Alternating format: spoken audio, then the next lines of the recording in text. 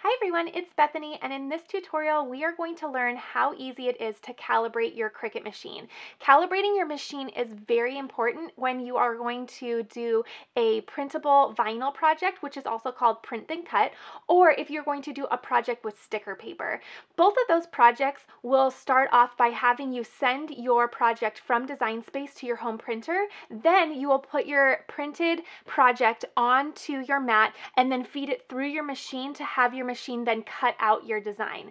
It's very, very important that you calibrate your machine first, because what calibrating your machine will do is it makes sure that your machine is accurately cutting where it's supposed to cut.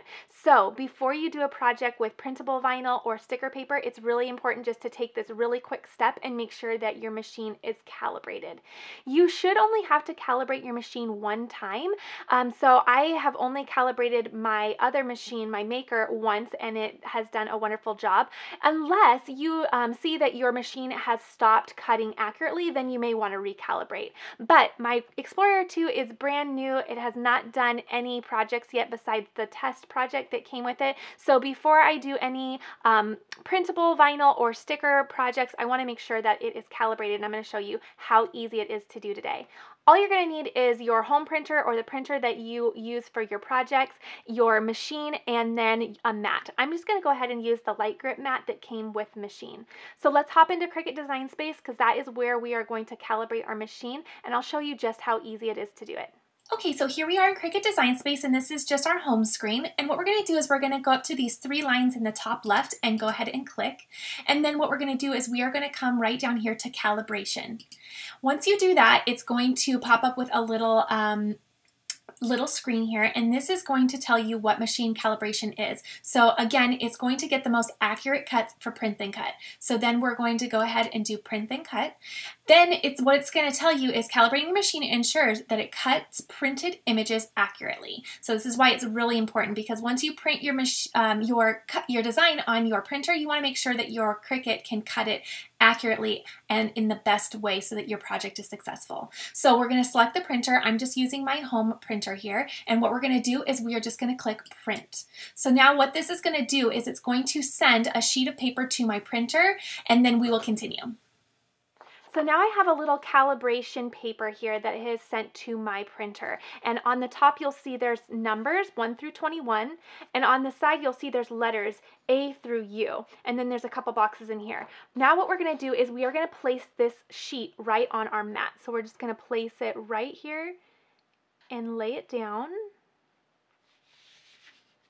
Okay, so then on our screen, it's going to say that once it's placed on our mat, we can press continue. So now what we are going to do is we are going to put it into our machine. Okay, so now we're just going to load the mat into the machine with this paper on there. So we will click the flashing arrow buttons, and then we will go ahead and press go.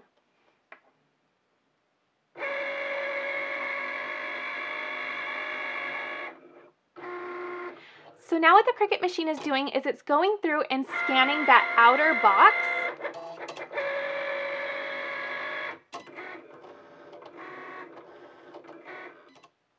Okay, so what it did is it went through and it scanned the lines on this outer rectangle. And what that does is this is actually called the registration lines or registration box that surrounds the entire image. So what it's doing is it's using that as a reference. It wants to know where those lines exactly are so it can reference what is in the middle of that box. Then it went through and it cut this little square in the middle, and now it's asking me on my computer, does the cut line touch the printed line all the way around? So it's just asking me without unloading my mat to look, and it wants me to see if where it cut is touching the lines. So I can go ahead and say yes. Then it says we're getting close, and let's go ahead and fine tune it so that the cuts are absolutely perfect. So now I'm going to select continue on my device. Your computer is going to walk you right through it. It's going to just take your hand and make sure it's doing every step possible. So now what it's doing is it's going through and cutting on the top lines where the numbers are. Now it's going through on the side and it's cutting on each of those lines or near those lines where the alphabet is. So it's going down the side now. So what it did is it just performed the calibration cut by going through and cutting on all of the lines, or trying to, and then it went down on the side and cut on all of those or near. So now what it's going to do is it's going to ask us what line is on the center the most. So you're going to go through each one and you're going to look at each of the cuts and you're going to see where, on which number and on which letter it has cut exactly through the line. So I'm going to look, and it looks like 3, and then it looks like on this one it is I. So 3 and I. So let's go into Design Space and I'll show you what it's going to look like on there. Okay, so it says without unloading the mat, you're going to examine the lines, which we just did, and we are going to see which cut lands the closest to the center. So on the top, for me, mine was number 3. So I'm just going to click this drop down and I'm going to say number 3. Then on the right, which were the alphabet lines that went down the side, for me it was I. So I'm going to go down here and I'm going to select I, and then I'm going to press continue. Now what it's doing is it's doing a confirmation cut based on those selections, and it's going to cut that smaller rectangle. So remember, that first little test cut was the beginning to see if we were close. Then it had us do the sides to make sure we fine-tuned our cut. And then now it's having us look at this side to make sure that it did a good job. So now it says unload the mat and remove the calibration sheet. So we're going to unload it. Okay, so now that you are done, you have unloaded your mat, what you're going to do is you're going to check this final cut. So the final cut will be located on this inner rectangle right here. So what you're going to do is you're just going to scan it and make sure you are happy with where the line has cut.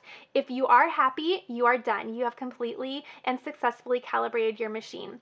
If for some reason you're not happy with the cut and it's still not as accurate as you would like, what you'll do is you will just start over and recalibrate until you find that you have successfully calibrated and you're happy with the final cut. So don't be afraid if you aren't quite happy with it and you want to try it again and try to make it even more accurate. So no worries if that happens. I will go ahead and place a playlist up here in the corner so that you guys can see how many wonderful and fun print and cut projects you can do with your machine. Print and cut is really, really fun, but again, you do want to make sure that you take this really quick and easy step of calibration before you do any print and cut projects. All right, everyone, if you found this helpful and you're ready to get crafting, please be sure you give me a thumbs up. And if you have not already subscribed, I would love if you would come join our little fun crafting community. Please just go ahead and hit that subscribe button and you will see what is coming to the craft table next. All right, everyone, have a wonderful week and I'll see you in the next video.